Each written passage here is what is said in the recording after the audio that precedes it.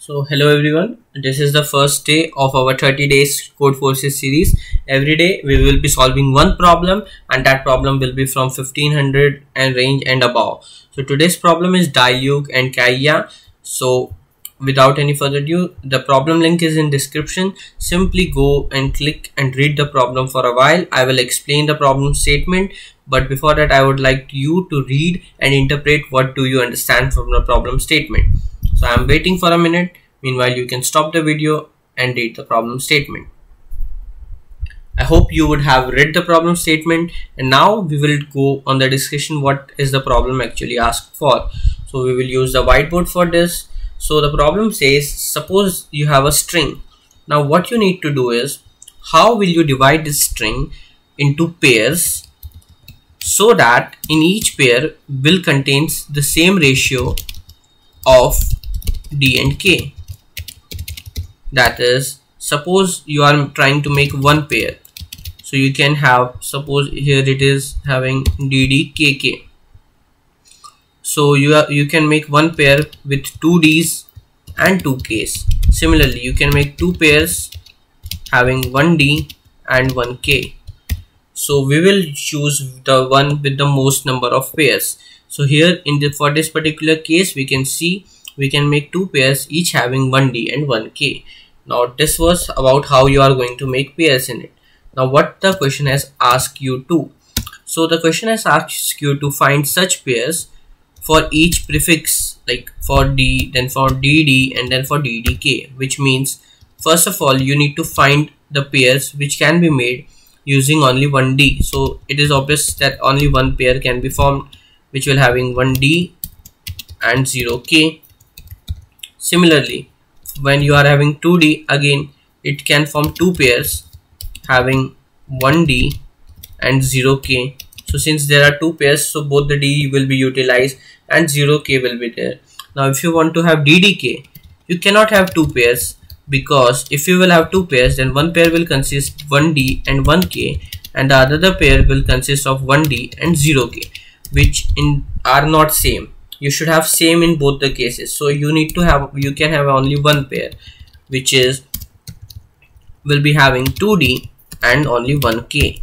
So you can see in the first case you are having a pair of 1D and 0K.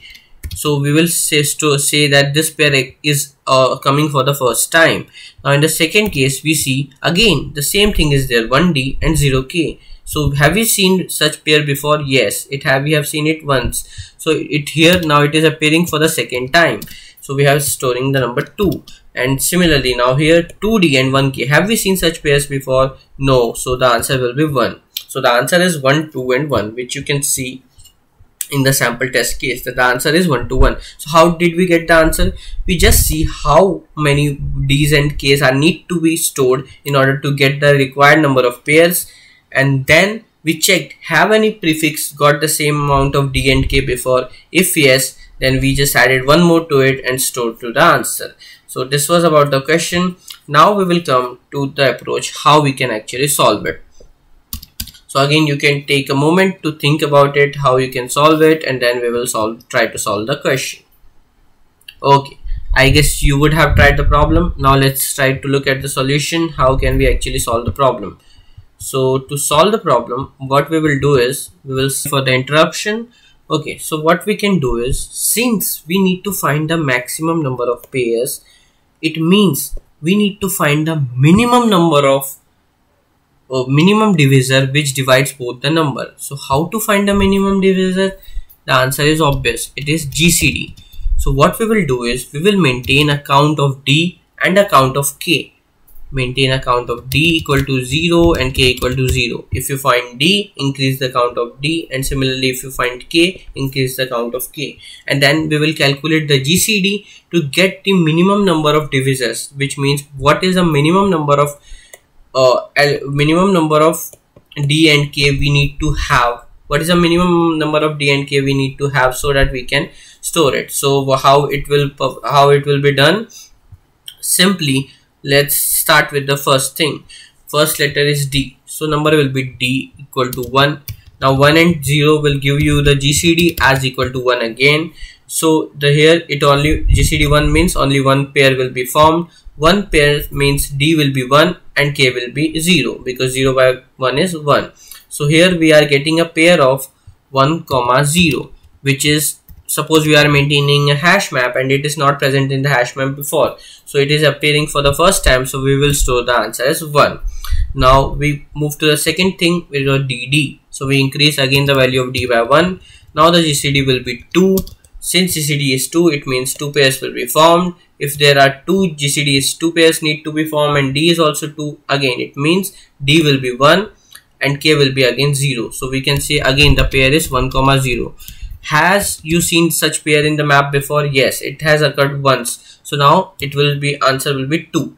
Similarly, next time when we will come, we will have the value of K as 1. So the GCD of 2 and 1 will give us the value of 1. So we can only form one pair since the GCD is 1, and if we want to form one pair, we need to have 2D and 1K. So it means we will be looking for the pair of 2 and 1. Has this pair appeared before in the hash map? No.